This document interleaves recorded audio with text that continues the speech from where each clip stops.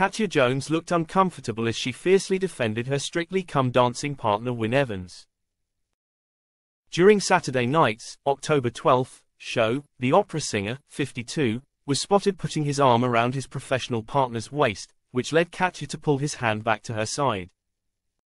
Appearing on It Takes Two on Monday, Katya was forced to halt the show as she dismissed the incident as a silly joke between the pair. Despite feeling uneasy about the situation, Katya was determined to speak about the controversy and support the Welsh star. Speaking on behalf of Spin Genie, body language expert Inbal Honigman said, when addressing the controversy, Katya uses her hands a lot when talking.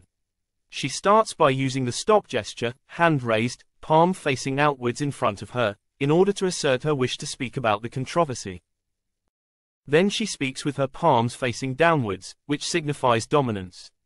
This means Shush is determined to get through the situation, however uncomfortable it may make her. When Katya has explained the situation, she grasps her hands together, which shows how uneasy this is making her. She continued, Wynne is more nervous than Katya. As he listens to her, we can see his constant smile suddenly drop, and his throat contracts in a swallowing move. This shows how tense he is feeling. Wynne's hands are in front of him, which is a protective gesture, and his fingers are interlaced with his thumbs pressed together. This is a way to self-soothe when a person is stressed. He looks around him nervously. When it's Wynne's turn to talk, he raises his hands, palms facing up, which signifies honesty.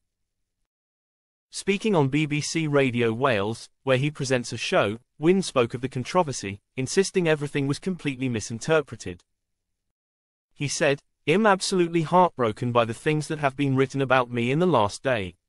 It's not nice to live in that time, but basically Katya and I are really, really close and were really good friends, and on Saturday night we made a stupid joke. It was a stupid joke that went wrong, okay? We thought it was funny. It wasn't funny. It has been totally misinterpreted.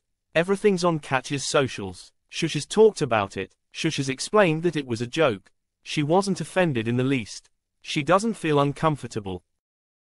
The singer added, We've got a brilliant friendship, an absolutely tight friendship, and I'm sorry if anybody was offended by it, but it was a joke. And that's all there is. There is no real story, really.